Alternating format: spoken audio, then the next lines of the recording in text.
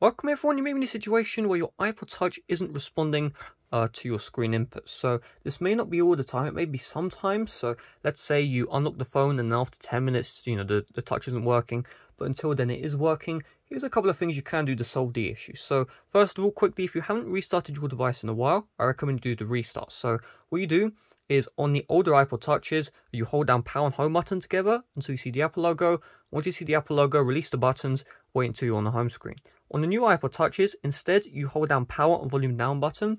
The thing is, the new iPod Touches look the same as the older ones, so what I recommend you do, try power and home button first. If that does nothing, do power and volume down, and then you'll be brought back to the home screen.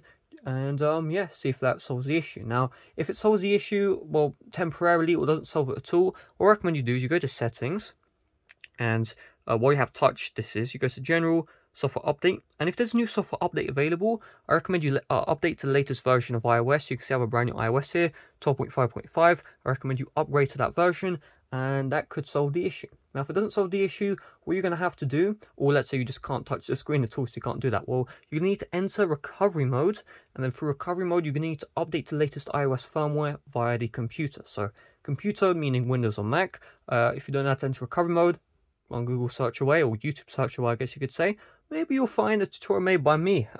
Oh wait, you will. Also, a tutorial on how to, upgrade via iTunes. All you do is you download the iTunes app, and you just plug in your iPod Touch, and then you just upgrade. So that's very simple. I don't think you need a tutorial on that. You just press one button and see if that works. If it works, you're good to go. If it doesn't work, then that means that your iPod Touch is faulty. Now, it's not the end of the world. If your iPod Touch is under a year old, Apple will give you a free replacement, no questions asked. You just need to contact Apple support, and you'll be good to go.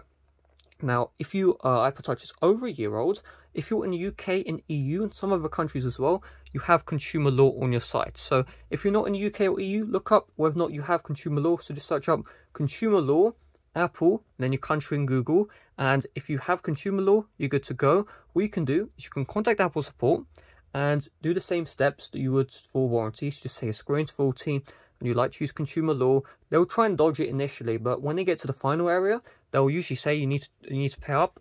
And when they say you need to pay up, you say can use consumer law.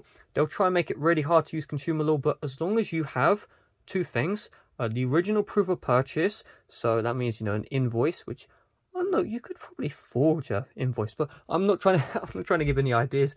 Don't do that. But if you have the original proof of purchase and you bought from Apple directly, those two requirements, Apple will give you replacement, no questions asked. If you haven't done that, then your Apple Touch is basically KIA or EKIA, I guess you could say.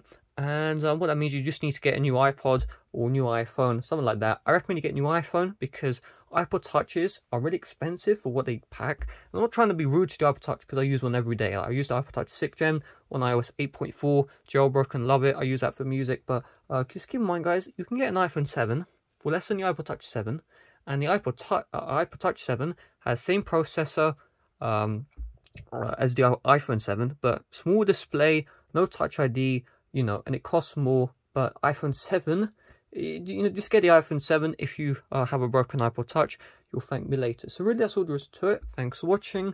See you guys later. Bye bye.